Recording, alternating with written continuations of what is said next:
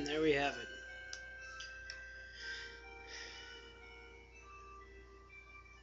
The beginning to one of my favorite games ever made. I have this game on cartridge. Don't mind that. It should be a complete file, but due to the fact that I didn't save state afterwards and my battery saves are fucked up on this emulator, it didn't take. But yeah, I love this game. I bought it cartridge form. I have it on this, obviously, and overall, this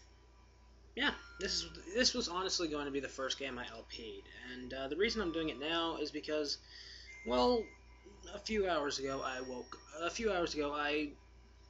recorded some Zelda, which was Draken's LP. And I was happy with that being Draken's LP, but I woke up this morning and saw two things in my subscription box. First of all was one of my favorite LPers going right now, LPing Metroid 2.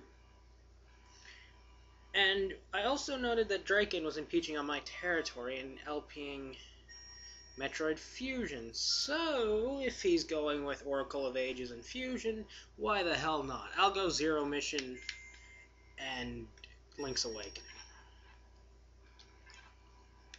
Usually I would just mock through this on easy, but because I don't want to, actually that's a lie, but because people already mock me ruthlessly as it is, let's just go with normal. I'm not used to playing this game with a controller, by the way, so fair warning. Planet Zebes. I called this place home once, in peaceful times, long before evil haunted the caverns below. Now I shall finally tell the tale of my first battle here, my so-called Zero Mission. Zebes! Awesome beginning is awesome. Okay, if you haven't played Metroid before, you go right to the left and get the Morph Ball immediately. Profits are good. See, I'm not sure how well I'm going to be able to do my wall jump shenanigans with an analog stick, but hey. Okay, a few things to note with this ROM. I know I shouldn't be really talking about ROMs. There's a bit of lag here and there. Also, we'll be back for that. So yes, Metroid Zero Mission, the Game Boy Advance remake, essentially, of the original Metroid for the NES. An awful, awful game. And this one is my favorite game in the Metroid series. One of my favorite games ever. A lot of people prefer Super Metroid, and I can see why. It's much more expansive, but this one just plays better, so I prefer it.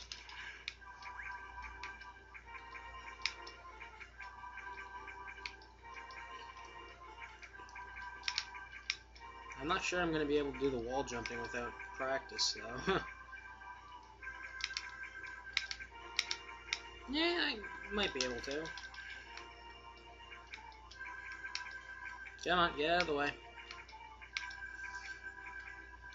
Just fair warning to everybody, don't expect... Oh, come on. Don't expect this to be a 100% run. I don't usually do that in this game, I just like playing it for fun. And like all of my LPs, this is purely for fun.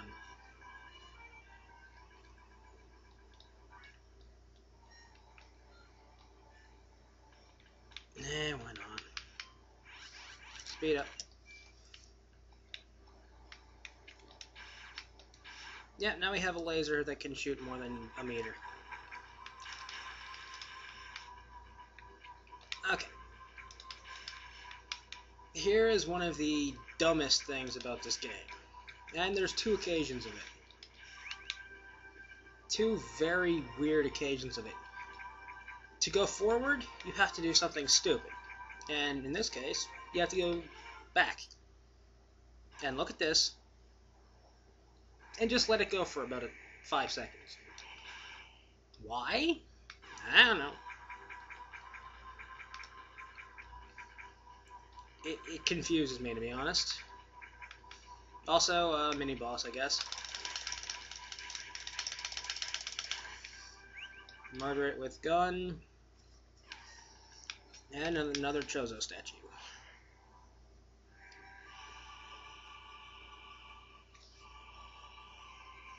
Now we gotta get all the way over there.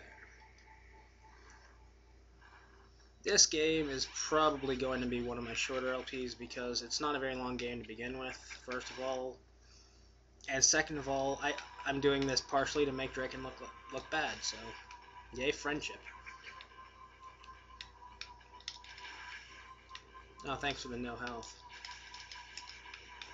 You don't need the long beam to get through here. You can do that, but might as well not sequence break yet.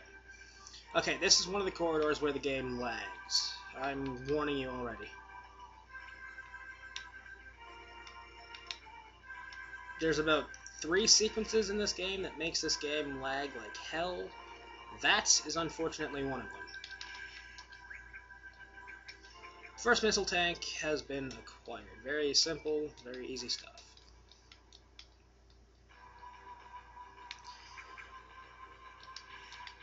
Even though I'm not getting 100% of the stuff, don't worry, I'm getting enough.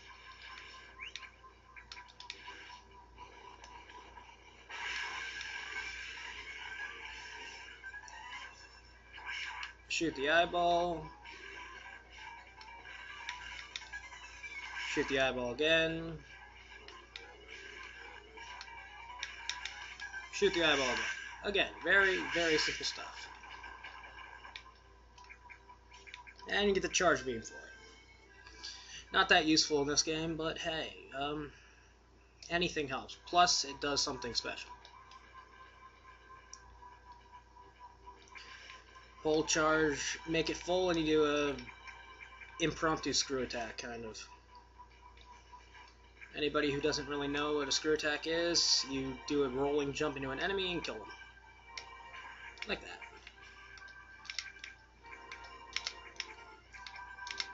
There we go.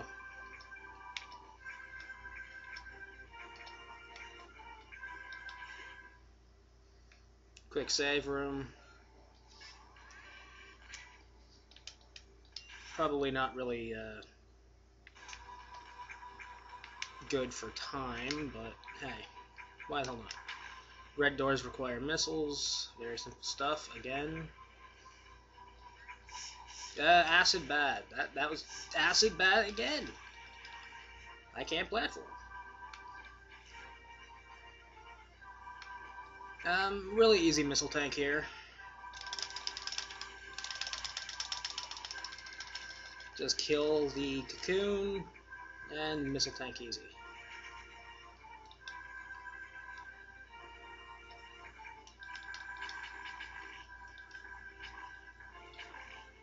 Now screw it. Wow, I'm not used to the buttons. Or I'm not used to pressing the button to jump in this. Although the tapping for the button is quite worth it.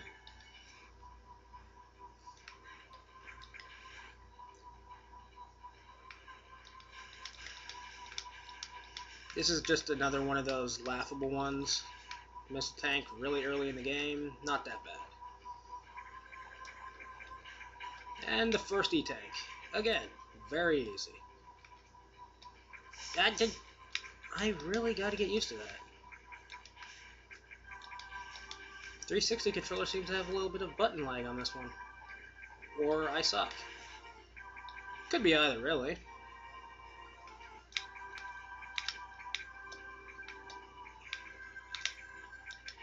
There we go.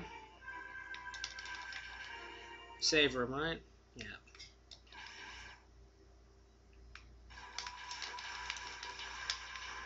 I'll take that health. And this is the morph ball room, right? Yeah, this one lags as well. I apologize.